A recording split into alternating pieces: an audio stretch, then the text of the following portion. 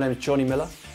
I'm a point blank online tutor, and I write courses and I teach Ableton live courses for point blank. Today I'm using some sounds from a new Loop Masters pack by a producer called Santos, Italian producer, a very well respected, very established in the electronic music scene.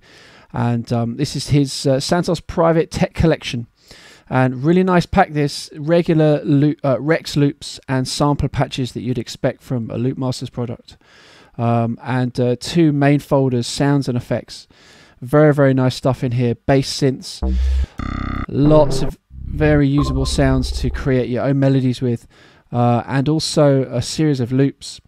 Again, a wide range, lots of bass loops, one of which I've used in this set here, and music loops as well, all sorts of stuff. So if you're into kind of minimal or regular house, any type of house really, this is definitely a pack that's worth looking at. And tonight what I've done is just put together a little bass loop and a kick-hat and snare pattern, just using one instance of impulse. And I've got another instance of impulse here with some shaker samples in, and I wanted to do in this tutorial show you a little trick on how to split impulse outputs so that you can affect individual sounds within the impulse device with delays and with reverbs. And that's normally something you would use a drum rack for, but I'm going to show you how you can do it with impulse as well and take advantage of impulse's global parameters, which I've looked at before in different tutorials but not on percussion, and not using it like this where I'm going to separate all the outputs.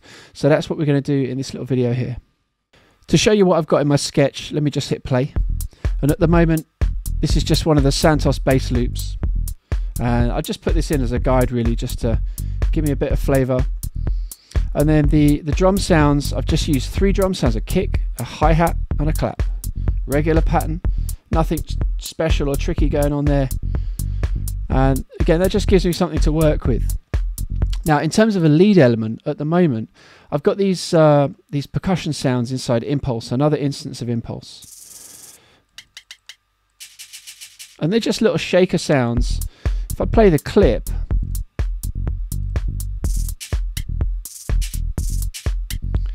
so I've just placed a little pattern in here just to sit on top of these beats. Now I'll be honest with you, when I program that in, I use the technique that I use a lot when I'm programming, especially percussion parts, and it's almost random. I'm going to just create a clip here. I'm going to switch to draw mode, which is Command B.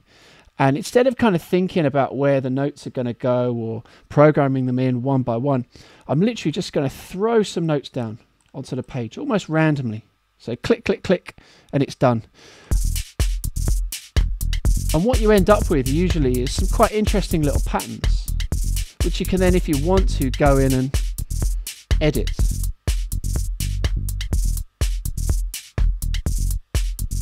So there, I've just taken away 2 notes from that little pattern that I randomly just added, clicked in, didn't plan where those notes go, just let the mouse move and click away. And that's quite a nice way to come up with little variations for your percussion. So now I've got 2 that I can work with. Let's just quickly do another one. So again, just randomly. I'm not going to worry about where the notes are. Whoops, that one's actually on the wrong line. There we go. Okay, how about this one?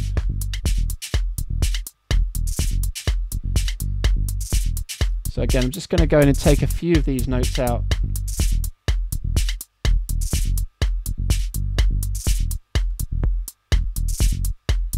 Keep this pattern a little bit straighter. So now I've got 3 variations. And sometimes when you guess like that, when you just throw notes down, you end up coming up with something that's, you know, you wouldn't have come up with if you had planned it out and stepped it up bit by bit. It's also quite fun just to throw the notes down and see what comes out. Anyway, going back to impulse, what I want to do is take advantage of the global controls here on these percussion parts. And they're on the right hand side here, global volume of course, and then we've got global time and global transpose. Now we've looked at these before in tutorials. Global time stretches all the samples. And global transpose does what it says on the tin. It's just a pitch control for the whole device. Now, having a global transpose like that is very, very useful, and it's one of the reasons why I've used Impulse for this instance, for this particular idea, this percussion part, rather than a drum rack, where I've got individual simpler devices for each sound. Here, using Impulse, it's a much better device to use because I can focus on a small amount of sounds. I've got a very workable interface here. I don't need to worry about chains or having too many parameters that I'm not going to use. I'm just focused in here on these 3 sounds, and I've got a global time and transpose for those 3 sounds. Nice and simple. Now, what I want to do is be able to kind of play with the time and transpose functions as the track plays through. Get some kind of interesting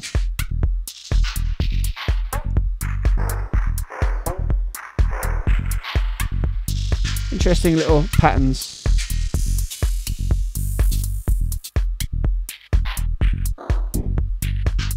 If I just keep moving that around, that's something I can maybe program in clip envelopes to get that movement on the transpose and on the time value. Also brings in a bit of a kind of random feel. Feels like the percussion part's kind of alive and doing its own thing.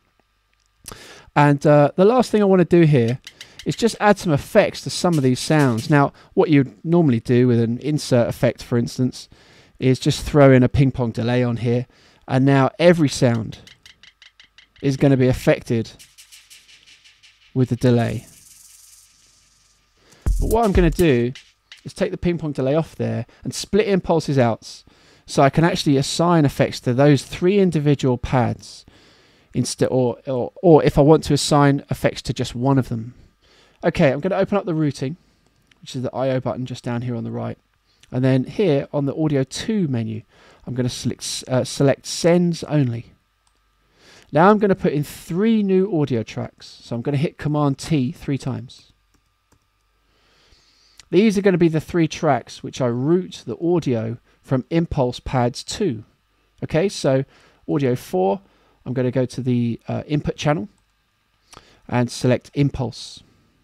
And then below that, I've now got the separate outputs from Impulse ready to go to select. So I'm just going to select pad number 1 here. Do the same thing on Audio 5. That's going to go to Impulse and to pad number 2. And then on this Audio 6 track, that's going to be my 3rd Impulse sound. So Impulse, and then input channel on the 3rd Impulse pad. There we go. Lastly, I just need to make sure I remember to click the In button. That just opens up the audio. And now, as you can see, if I just turn these 2 tracks off for a moment, close the routing, there's my 3 sounds from Impulse.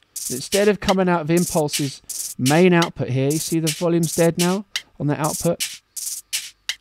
The audio is being sent to these 3 audio tracks. And so I can put a ping pong delay, for instance, just on audio number 5, just on that little sound here.